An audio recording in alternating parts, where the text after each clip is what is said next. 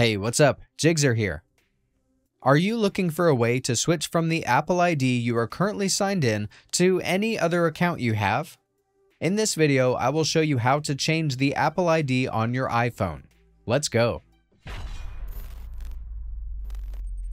The first step is to log out of your previous account if your iPhone is still signed into it. Open Settings. Click your name above and tap Sign Out at the bottom. Enter your Apple ID password and click Turn Off in the upper right corner to confirm.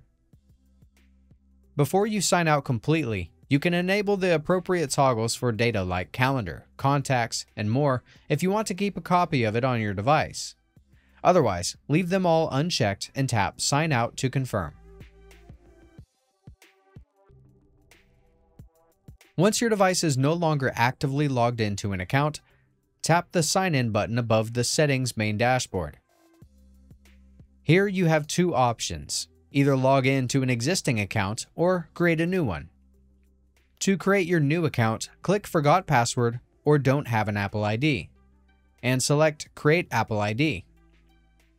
Next, enter your name and date of birth to continue. If you have an existing Google or Microsoft email address that you'd also like to use for your Apple ID, enter it in this text box. Otherwise, click Don't Have an Email Address instead to create an Apple ID email using Apple's iCloud domain name. On the other hand, if you have an existing Apple ID, just enter your email and password respectively.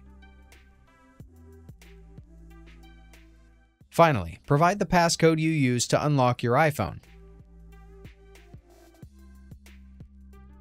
After your new account is created or your existing Apple ID is verified, you should be automatically signed in. In case you choose to have your iPhone use the current account you just signed in with, be sure to unlink your device from the previous Apple ID you used. To do this, open your browser and go to appleid.apple.com. Check out the tag in the top right corner or use the link below. Click Sign In and enter your Apple ID email and password.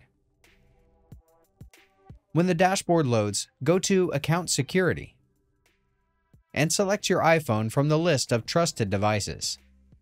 Then scroll down and click Remove from Account to confirm. That's it. If I could help you, feel free to give this video a thumbs up and don't forget to subscribe. Leave a comment down below if you have any questions. See you next time. Bye.